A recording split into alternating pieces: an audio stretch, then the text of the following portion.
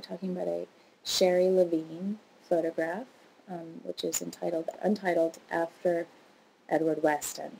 Is this really a photograph by Sherrie Levine? Well, it is. She has done something quite astonishing here. She has re-photographed someone else's work.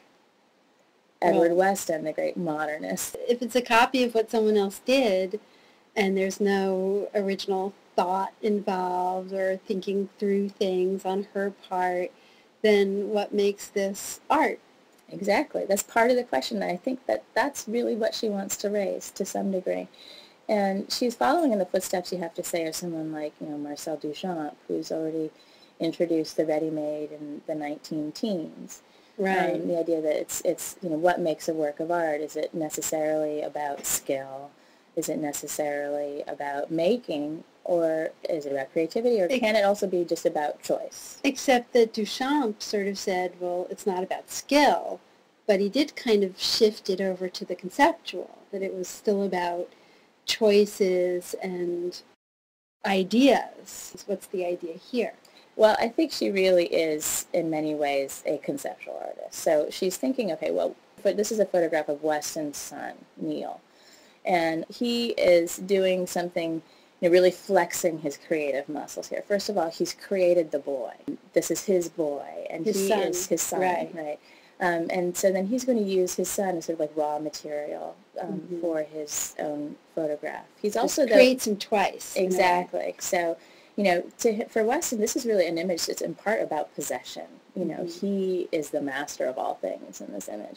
On the other hand, he's also borrowing a good degree from the whole history of the nude, or the classical nude. From this series, some of these look very, very similar to Donatello's Young David, for example. So he's also inserting himself in, ensconcing himself very much in a tradition. So there's a whole kind of modernist thing going on for Weston, of a kind of male artist inserting himself into tradition. It's sort of in this kind of heroic moment of originality and contribution and creativity, and then Sherrie Levine comes along as a woman and copies it. And she feels also, I think, very much outside of that tradition. As a woman. Yeah. A lot of artists, male or female, feel like everything's already been done before, and deal with that anxiety. I think our students feel that way a lot. I'm sure they do. Yeah. And I know sometimes when I write, I feel that way. Me too. So it's a natural feeling. So she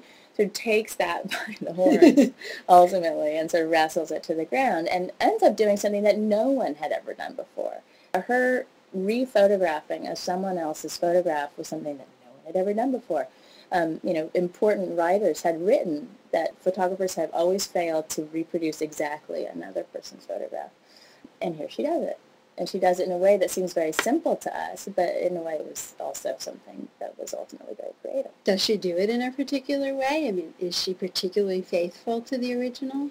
Well, she does not crop the image. I mean, unless you really are a connoisseur of prints, it would be very hard for you to tell the difference between, her photograph and the original.